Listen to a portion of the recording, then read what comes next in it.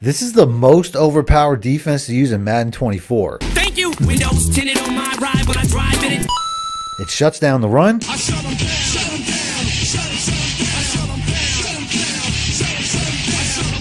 gets instant sacks, and tons of interceptions all game.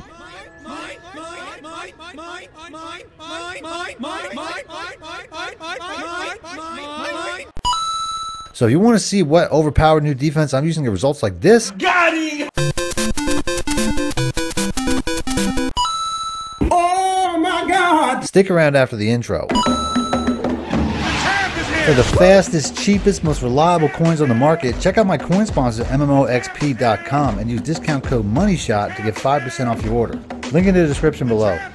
The plays that I'll be using in today's video can once again be found in my Denver Broncos offensive and Las Vegas Raiders defensive ebooks. If you guys want more help, you can download these or any of my ebooks instantly simply by clicking the links in the description or the top pinned comment. In today's gameplay, I'll be going up against two of the best offenses in the game, starting with Justin Jefferson and the Minnesota Vikings. The defensive scheme that I'll be adding to today is once again my 3-4 odd, as this is one of the only two defenses that I use, and I still feel it's probably the best defense in the game. But I have two new coverages that I have been using lately that I think might be the best in this formation. If you have been following this series, you might know that the very first two plays that I put out from this defense have pretty much become the meta for a lot of people in the cover 4 drop and the pinch bug 0. And these two plays are still important in my overall scheme as I keep them in my audibles, with the pinch bug 0 being the best blitz for pass defense and the cover 4 being the best run defense as well as best around the goal line. But in today's video, I'm going to add what I think might be the best coverage in the Saw Blitz 1 and what might be the best base defense in the cover 6, as I'll put all 4 of these plays in my audibles and cycle through them throughout most of the game. As always, the most important coaching adjustment is to put the auto alignment to base so that we can hide these new coverages in with the old ones, and they will all look the same pre-snap, taking away my opponent's ability to diagnose my coverage and set up a play for it. On the first play, I call cover 6, and the best part of this play is that there really is no setup required at all, but I have a lot of options. On this first play, all I do is pinch the D line so I can take away any inside run lanes and base align so the zone coverage alignment is in front of their receivers. And he passes on the first play, but nothing is open except for the running back. You sure about that? But we're all over that as we bait him on the very first play to take it back for a pick 6. And Kirk Coupons is pissed after that. So he is coming out firing on the next series as he completes it underneath to the running back for a big play before trying to hurry me up and hitting me with a run play for 7. He lets it go back to the huddle before trying it again, but this leaves me just a little bit more time to set up my run defense. One of the best things about cover 6 as a base defense is that half of the coverage is cover 2 and the other half is cover 4. Now, cover 4 safeties, if you don't know, will come down and play the run first as long as you don't gas pass, making cover 4 the premier run defense. But it's usually weak against outside runs as the cornerbacks drop back, taking themselves out of the play, which makes cover 2 hard flats best for outside run defense. And this defense has both, making it the best of both worlds when it comes to stopping the run. So on the next play, if I want to kick my run defense up a bit, all I have to do is pinch the entire defense by hitting the right bumper or the R1 button and down the left stick, and it will bring everyone down to the box as well as closing up any inside run lanes, and we shut him down on the next play before he hurries me up to try it again. So since he needs 2 and I have my hard flat set to 5 in the coaching adjustments, I will pinch the defense again and hard flat this time for better outside run defense.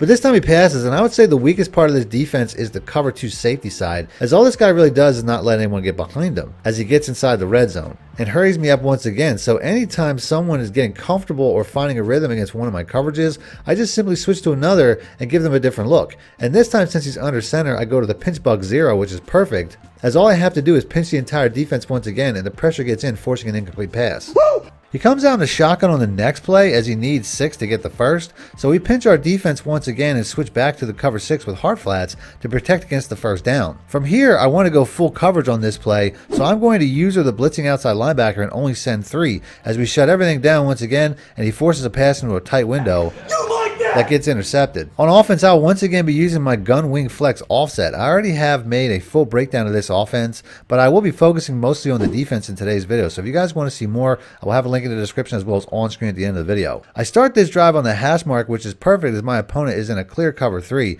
So I immediately switch to the PA double post that I put out a couple days ago and put everyone on streaks except for the B tight end route. Break yourself, fool! That splits the defense for one of the easiest one-play touchdowns you will ever see.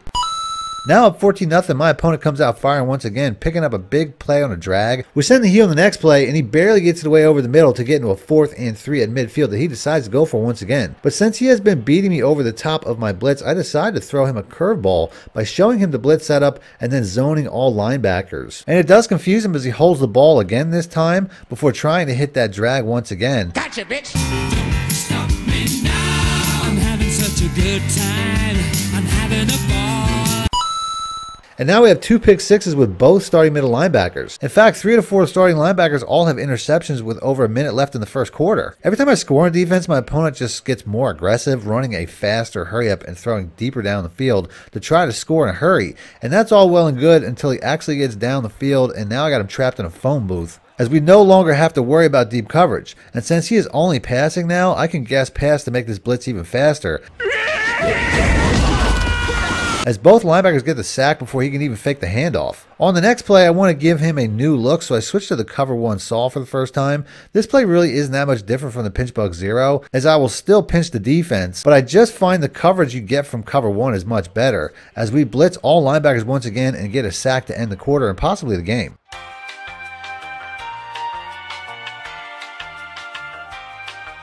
But this guy doesn't know the meaning of the word quit. So on 3rd and 24, we set up the saw blitz once again. In this defense, we have to base the line so that the receivers are all covered. And if I want to blitz all linebackers again, it means that I have to watch the tight end and the running back myself, which is okay since he needs 24 yards, and neither of them are likely to get that on their own. But this is a prevent defense anyway, as we get the knockout and a turnover on downs. Back on offense, he comes out in a cover 3 once again, so since we're already on a hash mark, it's time to go back to the best cover 3 one-play touchdown in the game. Break yourself, fool.